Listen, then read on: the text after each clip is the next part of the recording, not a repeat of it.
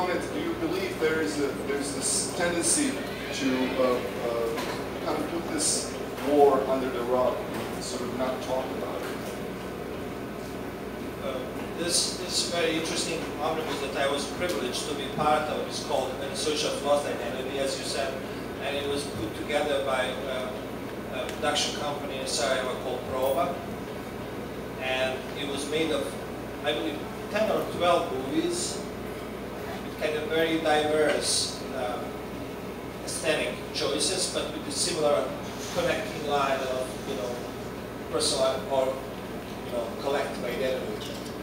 And I think it's interesting because identity becomes a central question. The last century already, and now it's kind of coming back. So, especially in Bosnia, where you have a struggle to define what that identity is, so you cannot still be proud of it. You can probably, of course, individually, but it's a kind of national feeling. It doesn't exist. It's possible to kind of create things out of it because it feels like a whole in your life. But still, it kind of makes it a bit difficult when you have to live on a daily basis. And I'll just kind of continue just on that. But my question is the commando character in the film, Specialis. I felt he was sort of disrupting this reality or the life of the other characters in the film. And could you just tell us briefly what was this character based on? Someone you acted, you were the commando, and if you can tell us a little bit more about that character. The idea for me to act in the movie came from the producer. So, I'm sorry. Can you hear me now? Thank you.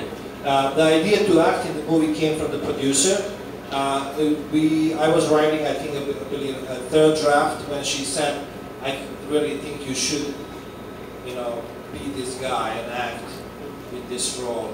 The fact that I didn't really argue with her, that I accepted that right away, to me, kind of came across as a sign that I probably unconsciously thought about it without, being aware of it fully. So I really wanted to do that, but I wasn't aware. She opened my eyes, and I accepted, and I was prepared. It was a kind of crazy situation when you act.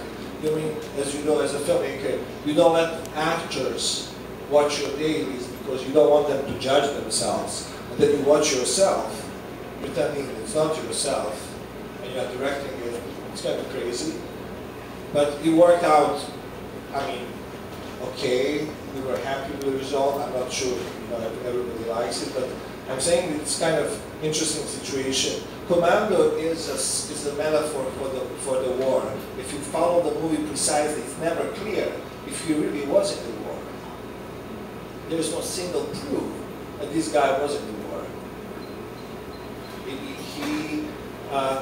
he's kind of guilt-driven. Maybe he's got crazy, freaked out. For me, precisely, it was an absurd situation that only if you say things that are kind of dilemmas of the life that these people are living, if you say these things, if you spell them in a society which has such an absurd kind of structure, in many ways, you really break down. Because you cannot connect things that are not, connectable.